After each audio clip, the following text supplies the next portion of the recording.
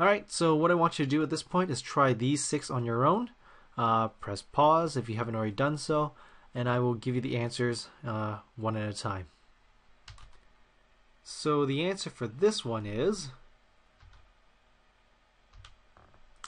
CH3CN. So as you can see, that's a lot of C's.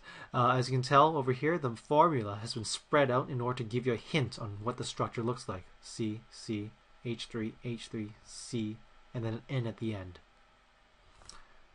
Alright, give this one a try. And the answer is over here.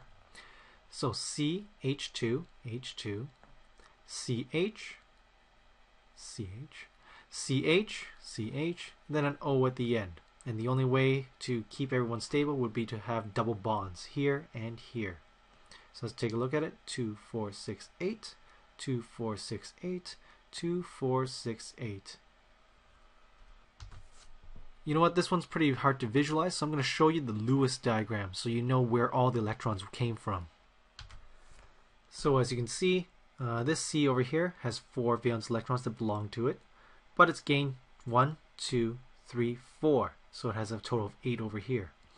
This carbon also has 4 electrons from it, so I haven't added or subtracted any electrons because each carbon gets 4, and because it's shared with this hydrogen, shared with this carbon and this carbon, it does get 8, 2, 4, 6, 8. Same thing over here, 1, 2, 3, 4, the original electrons that belong to this carbon. And then as you add on the other the electrons, you get 2, 4, 6, 8. Oxygen has 6 valence electrons originally, these 2, 4, 6. Because it gains these ones from here, or shares them rather, you have 4 and 4, which add up to 8 altogether.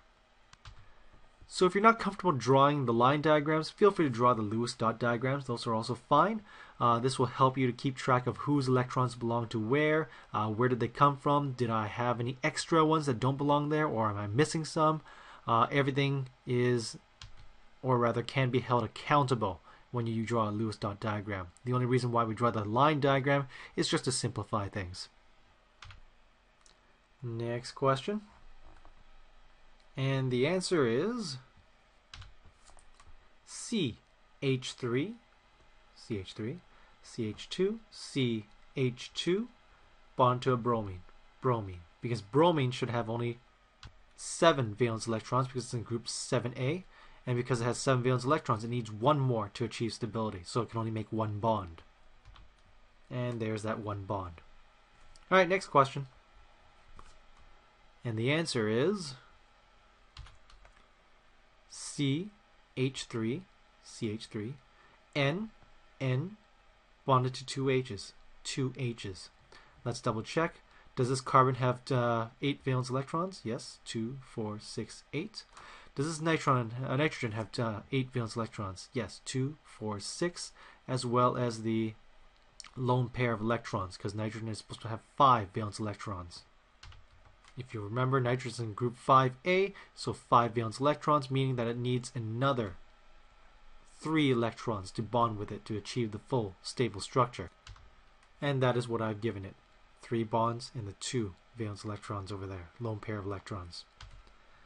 Alright, second last one.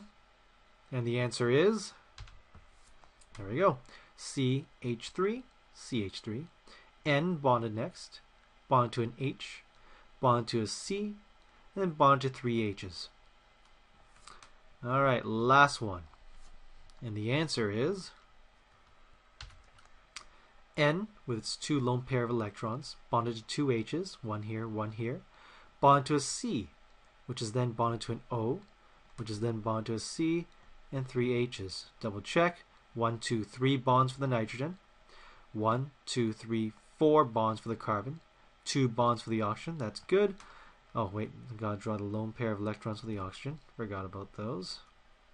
So 2, 4, 6, 8.